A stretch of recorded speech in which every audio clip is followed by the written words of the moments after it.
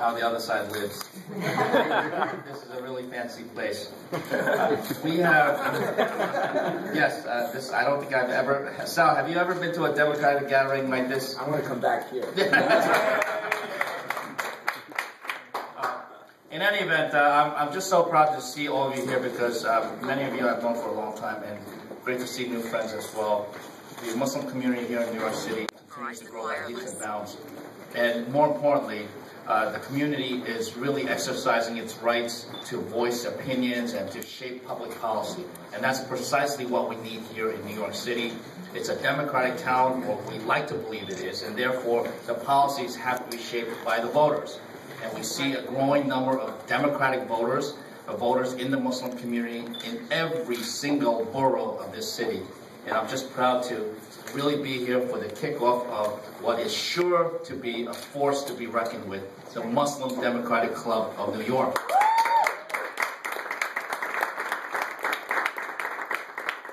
And I think more than any other community, the Muslim community has some very severe challenges and important issues that the city has to deal with. We have ongoing issues of surveillance of people just because of their religious faith. That's not right, and we should put an end to that. We have issues where, you know, kids and families have to choose between going to school and observing important holidays in the Muslim faith. That has to change also. And we've got masjids all across the city that are constantly being harassed by the Department of Buildings, the Department of Finance, because they somehow don't recognize that a masjid is actually a house of worship. We've got to change that as well. I think it's important that the Muslim community take a very strong voice and a very active participation in our democracy. I believe our democracy works. It's not necessarily the most perfect one, but I think it's better than any democracy out there in the world. And so let's use the power of the vote to shape policies that affect our families, that affect our communities, and no place better to do it than right here in New York City. Isn't that right? So now I just want to say thank you to our organizers. They are everywhere, and it's no surprise that I see them organizing this club. We have Faiza Ali, yeah. Aliyah Latif, Umar Khan, Zeba Iqbal, and New York One personality, Linda Sarsour. Thank you so much. We got a lot of work to do. It's a big election this year. We're going to get revved up. We're going to get out there and fight for our candidates. I hope to be one of those candidates that you're fighting for.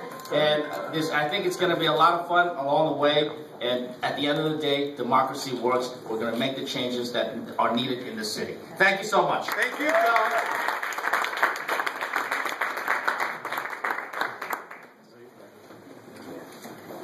I'd also like to call up Sal Albanese, who's also a mayoral candidate. Here's that.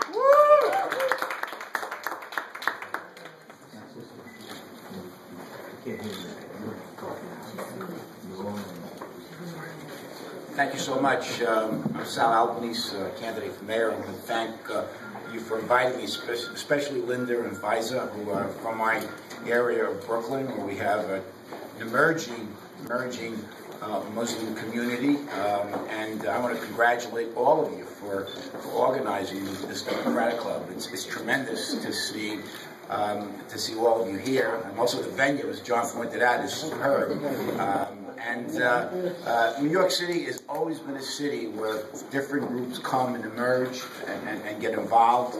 And I came here as an immigrant from Italy, and I know what it feels like to be an outsider. And then, of course, one of the great things about New York is that it welcomes new groups, and there's no better way to get involved than in politics, because politics is an arena where you can actually make a difference in people's lives. So I'm looking forward to working with you. I'm looking forward to to this campaign for mayor. And one of the things I talk about all the time is making sure that we include the entire city in our mosaic, our grand mosaic, and our fabric. So thank you for inviting me. I look forward to working with you going forward. Thanks again. Thank you, Sal.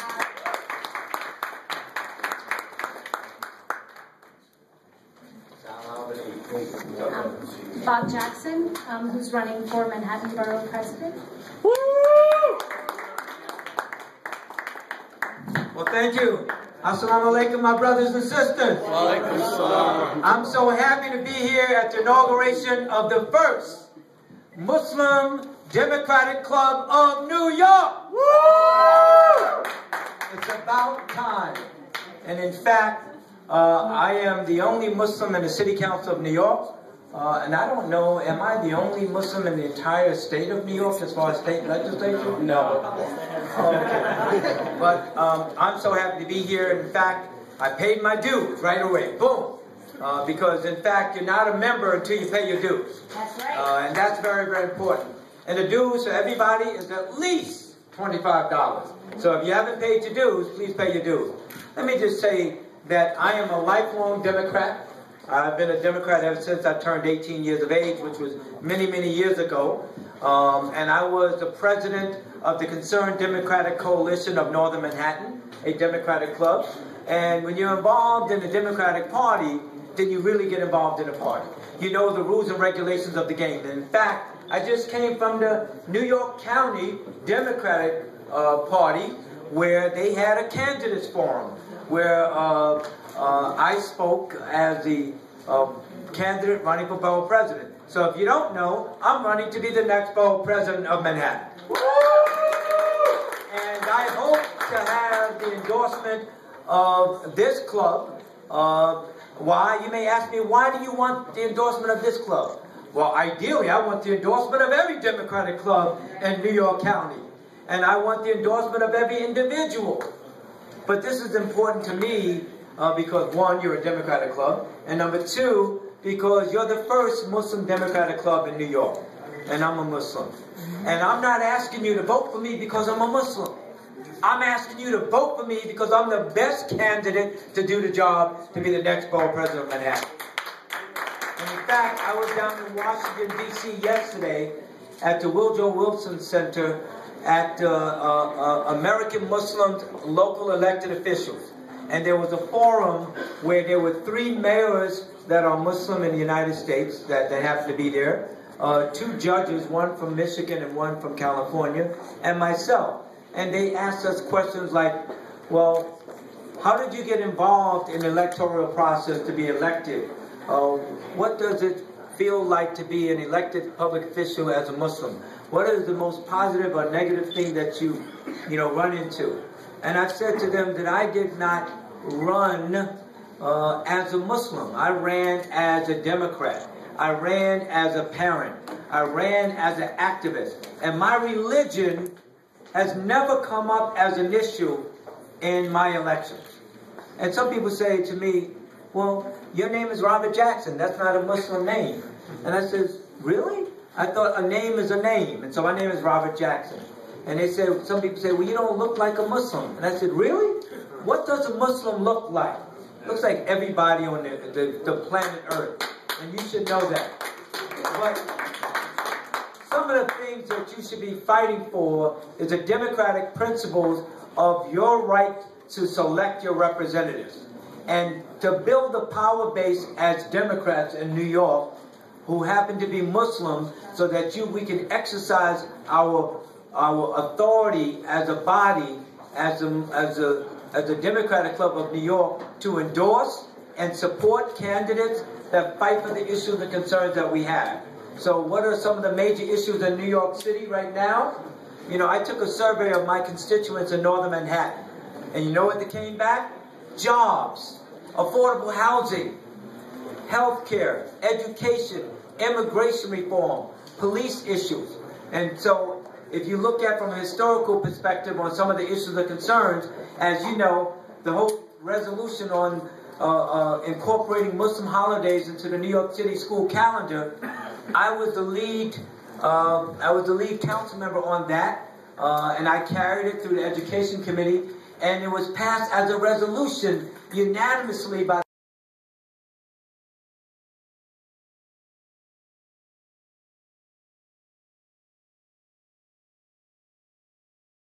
an expression and will of the body. And so hopefully we will have the next mayor that will incorporate all the holidays into the school calendar. So I say to all of you, stay united. Do not allow anyone to divide us. And when you're involved in any club or organization, know the rules of the game so that you will be able to advocate from a position of strength and not be used in the process. Assalamu alaikum.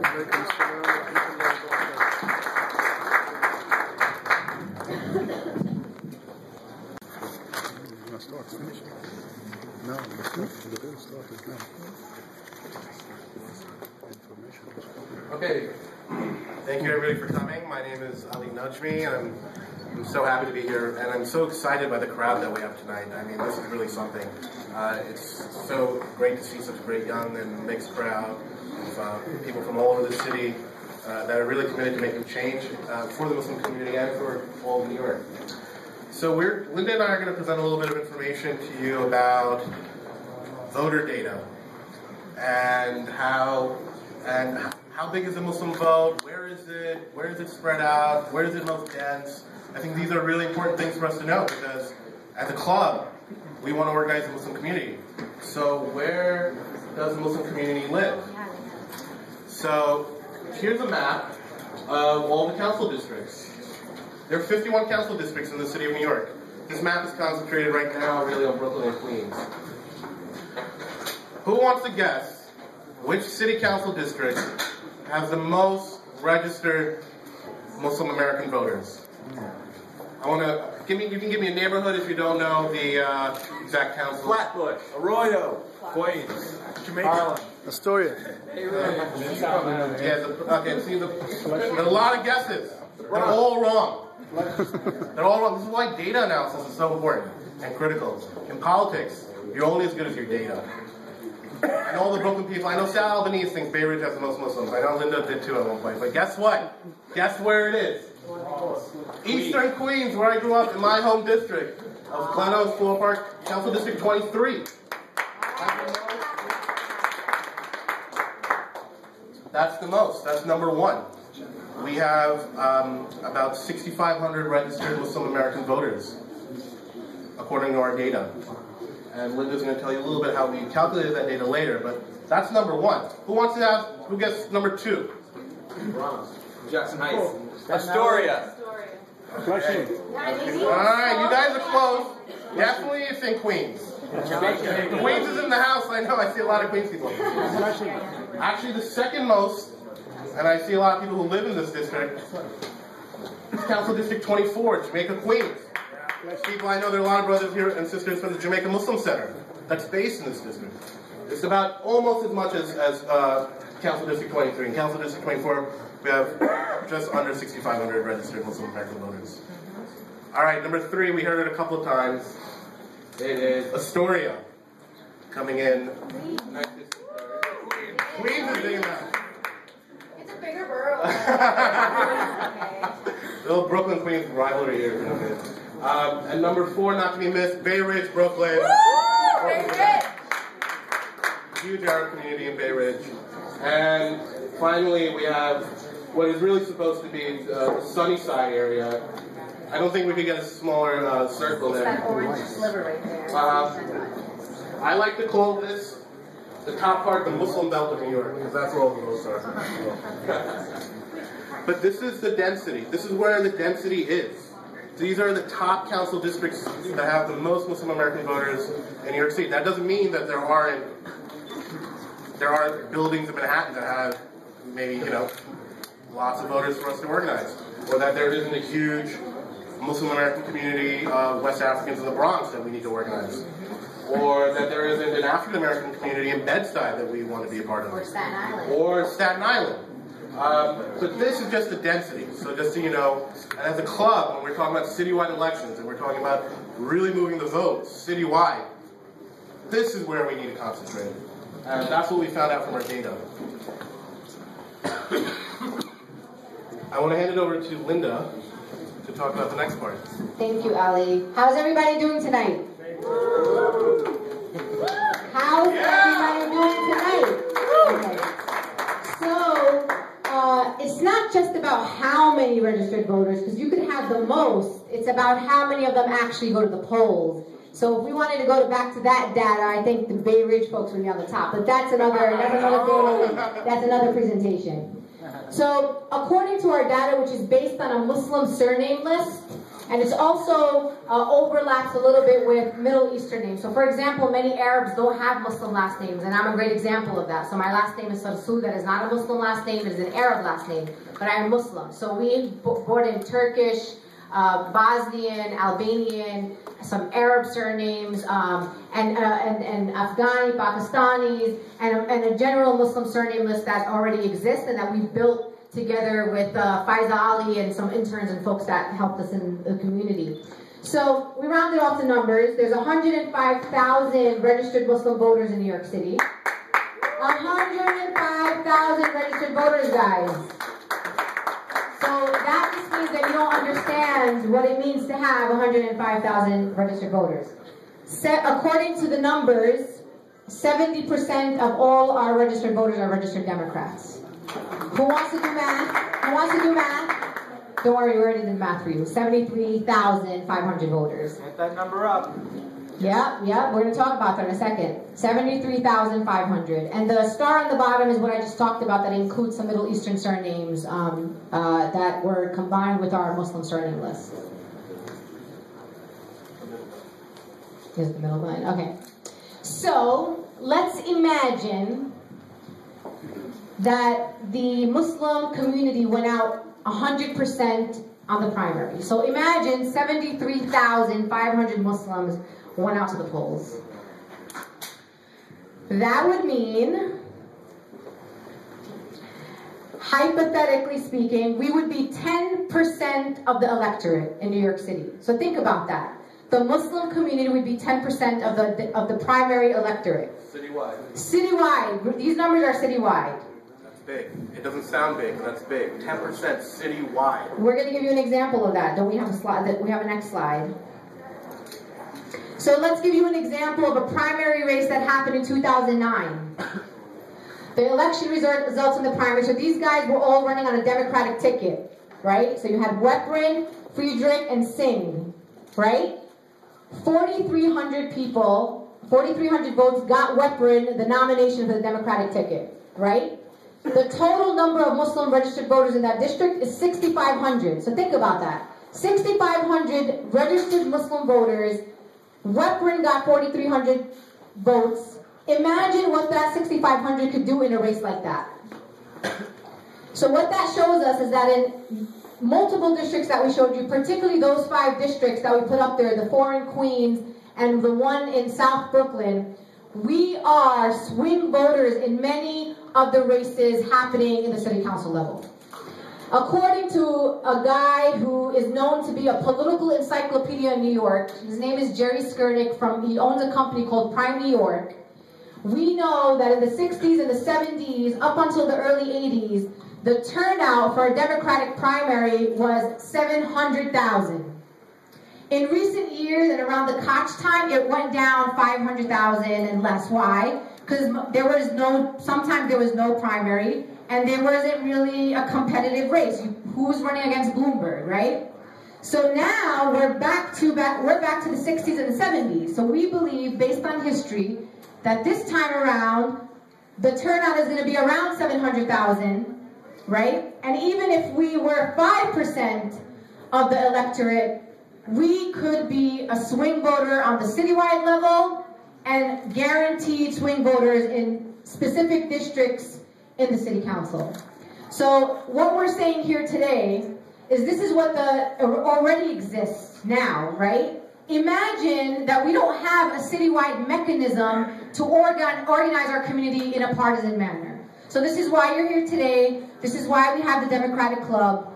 And what we want from all of you today is a couple of things. Next slide. The first thing is, the easiest thing is to become a member of our club.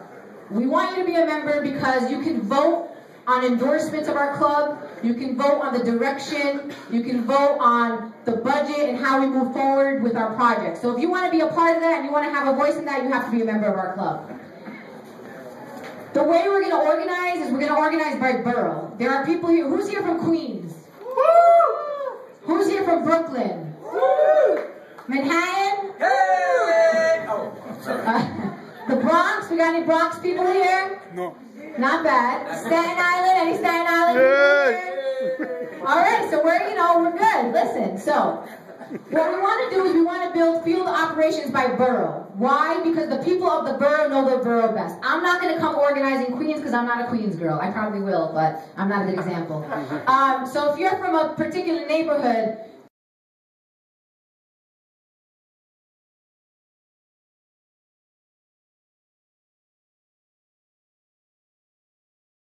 Facebook, very easy. The Muslim Democratic Club of New York. There isn't anyone else like us. We're on Facebook. Like our page. Tell your friends to like our page. We're going to keep updating it during the election so you have up-to-date, timely information on what's going on. We're also on Twitter, MDCNY. So just follow us on Twitter, and also hashtag MDCNY and Muslim Vote is a lot of the information that we're putting out. So before you leave here today, we want you to become a member of our club. In the next couple of months, we'll be meeting and we'll be preparing our club to make endorsements for our public advocate, comptroller, the different borough presidents, and we need your voice in that because it's not about what I think, it's not about what Ali thinks or what Zeba thinks, it's about what we think as a community. And we want to grow this club and we believe in our potential moving forward. So is everybody down? Yeah! Guys, come on, there's cameras here.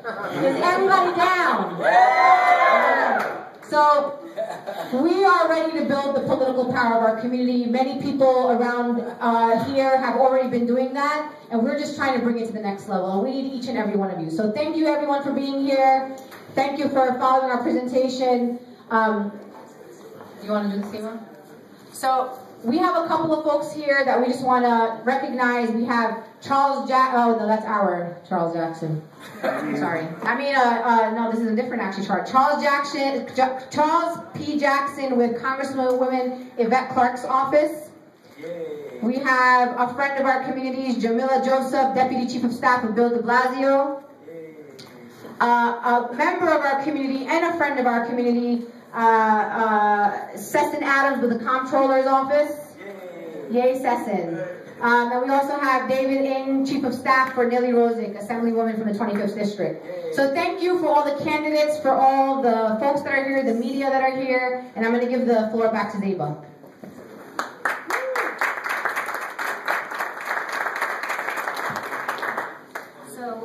Thank you very much, Linda and Ali. I mean, this is just a very small snippet of the data that is out there and that we can all look at and analyze.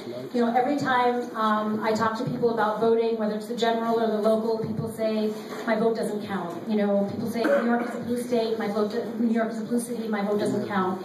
I think this little presentation showed you that your vote does count. And I would dare say that there are other districts out there where the races were much tighter and it was not 1,000 votes, it was 500 votes, you know. And so I think that if you don't live in these districts, but you know people in these districts, you need to tell them that they need to register to vote for the primary, they need to register as Democratic voters. But I also think that a lot of you, I'm sure, don't live in the districts that we're focusing on, you know, so, and they may not be, you need to vote in the primary for sure, but we need other help from you. We need more people to get on board, we need more members. One of the benefits of membership is that you can endorse candidates and you can also vote, and you can get involved, and we're just I introduced you to the 8 or 9 people that brought this event together. So I really ask you to come forward. This is just the very, very beginning. And we're open to questions. We would love to talk to you more. Thank you very much.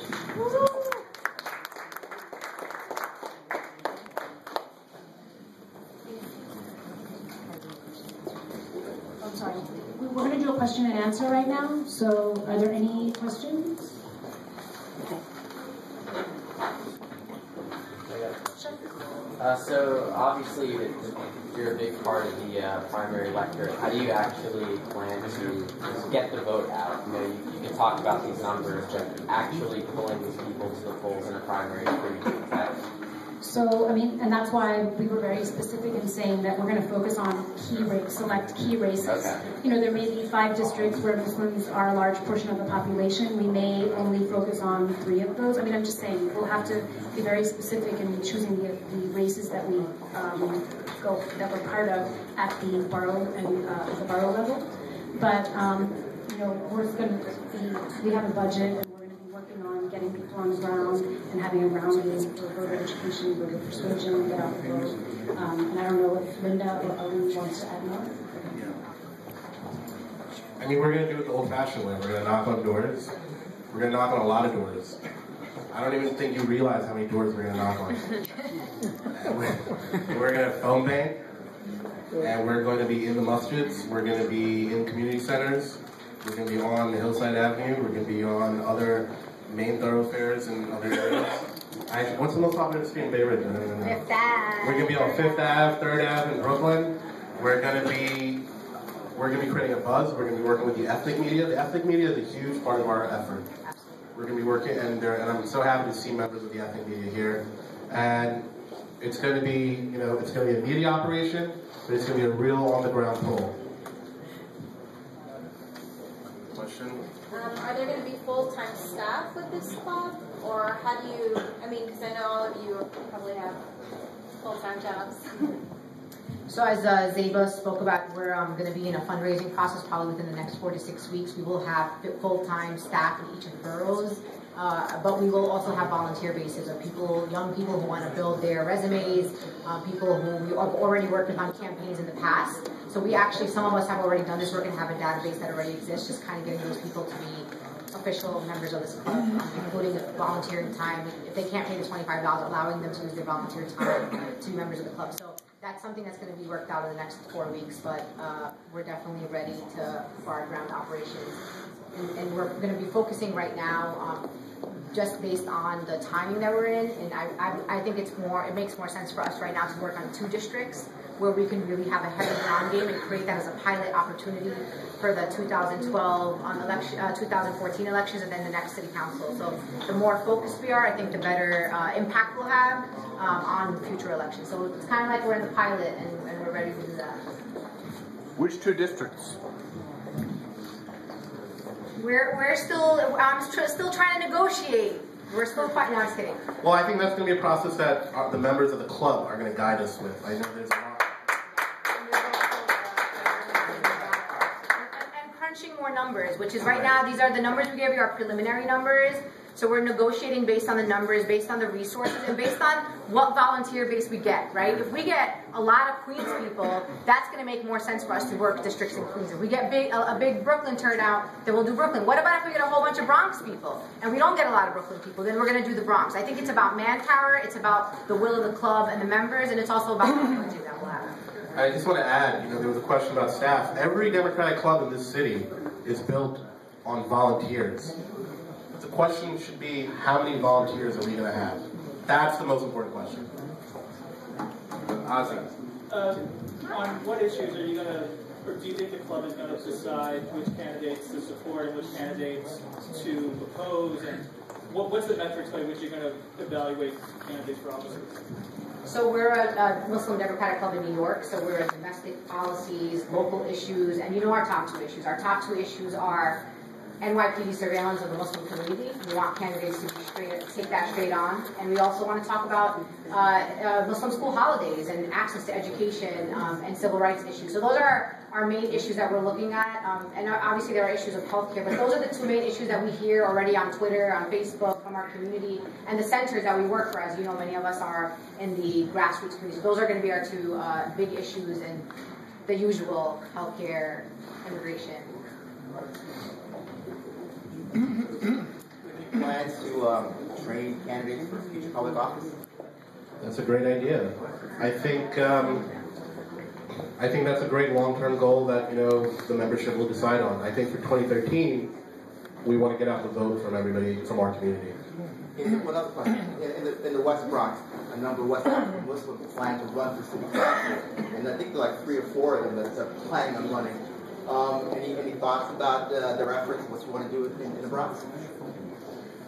I think that we would love to do more in the Bronx, and I think that the best thing about those candidacies is that they're going to bring out those communities, and those are communities we really want to be a part of.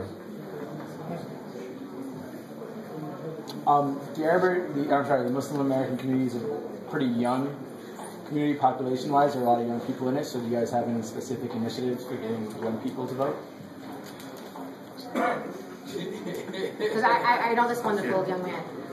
As you look around the room, we do have a diversity in age, but there's a very focus on the young professional communities, people who have full-time jobs, who can't be, grassroots organizers like some of us are, but have something to contribute, including their first of all, their vote, potentially some financial resources, and maybe some volunteer time on the weekend. Because we're on Twitter, because we're on Facebook, I think that's another opportunity to kind of bring in this kind of generation and trying to have meetings that are at a time that's convenient for people, and using online communications, I think, is going to help us to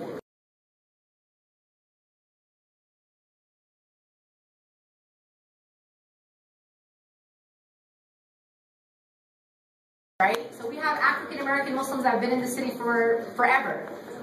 What we're doing is we're just trying to coordinate and organize our community. Not to say that we're a new community on the ground, because we're not. And there have been many people that have done many things for our community before, including people like Councilmember Bob Jackson, who's a Muslim in our community that's, born and bred, and he's been here, he's been doing things. So we're not new. We're just trying to bring our community together, organize, empower, educate, engage, in a way that we really haven't done before. So thank you. Any more questions? Ali, there are more than 2 candidates who are running for mayor, and I was wondering, only 2 showed up here. Did you invite only 2, or did you invite all of them and the rest did not show up? No, we invited everybody. We had representatives from the campaign. Christine Quinn's campaign manager was here earlier, and Christine Quinn has congratulated us and sent her campaign manager. I know we had somebody from Bill de Blasio's staff. So, and I think there might be other staff, but everybody was invited. Good. More. How do we go beyond the South Asian Arab communities? I feel like even if you look at the demographic of this room, that seems to be the predominant population here, but how do you engage the African American communities, the convert communities, Hispanic, Latino communities? Like, what steps do you take to break through, like, the traditional, groups and people guys? We need to find organizers from those communities to join our group. And, I'm very proud to have Susie Lasada here, who is a Latina Muslimina from the Bronx. And, we're going to look to her for guidance on how to organize Latino Muslims. And I think we have to diversify our membership. Our membership is going to guide this club. If we have no West African members from the Bronx, guess where we're not going to be? If we have a lot of South Asian members from Queens, guess where we're going to be? We have a lot of Arab members from Brooklyn. So it's going to be guided by the membership. We have to recruit those members, we have to reach out to them, and that's a goal of ours. And this is a launch event, so this is the start of it, right? So it always starts with the people that are in it, right? So we start here. Actually, I just had this conversation today with Adil Ahmed, who's here too, who's an organizer as well, about bringing in some of the W.D. Muhammad community, who are also young people that we know, and bring them into this realm. So that's the outreach that we're doing. That's a part of the field operation, right? Outreach to other leaders, outreach to other communities, and go out into other boroughs where we're not necessarily present. So that's the goal of the club. So these are the types of concerns or the types of suggestions that we want to hear from the membership. So if you weren't here, nobody would have brought that up, right? So that's why we want your membership. We want you to stay connected to us. Please make sure you register before you leave here today. So without further ado, and if you want any more questions, feel free to speak to Zeba, to Umair, to me, to Ali, to Alia, to Faiza. Feel free to ask us any questions. And somebody brought up about candidates from our community. I think that there is an upcoming generation of our community that's interested in running for public office. We're trying to lay the groundwork, but there are already people that have taken that initiative. And I want to introduce one of them today to you now. Our friend, our colleague, someone who's from the community, someone who's worked with us on all the issues that we talked about today. It is my honor and privilege to introduce to you Zead Ramadan, New York City Council candidate for District 7 in Manhattan. Assalamu alaikum, everybody. It's really, really cold out, but I wore a flowery tie because it's a really happy day. Just like Robert said, it's a long time coming. And like many of you and like many of your families, I'm an immigrant who came to this country. And it's funny, I picked up this napkin and I thought about the first time I saw it in October of 1971 when I was 5 years old. And I was walking through the airport at JFK and thought I was in this giant new dream. And I think that the dream for my family, who are refugees and my parents who are illiterate, is really becoming a reality. For me, I'm running for the council in the 7th District, not to prove any kinds of point, not because I'm just an Arab.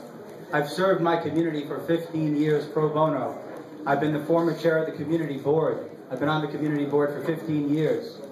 I created an arts organization. I'm the co-founder of the Northern Manhattan Arts Alliance. We just won the National Endowment of the Arts Award, 3 Union Square Awards. These are things that I worked for and I gave back to my community because it gave me everything as an American Muslim, Arab. And I got to tell you that I'm incredibly excited. We had Professor Zead Ramadan just a couple of weeks ago speak on the transformations of Malcolm X. Those are the kind of things that are really special to our community, but nonetheless, they're services to our community. And I just wanted to say that I'm a candidate for the 7th District. I'm one of the leading candidates, and inshallah, we'll have our second Muslim council member in the city of New York.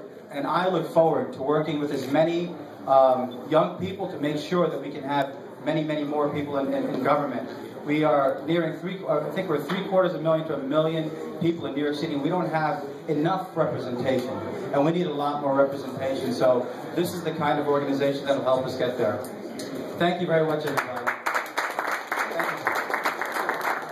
Thank you, everyone.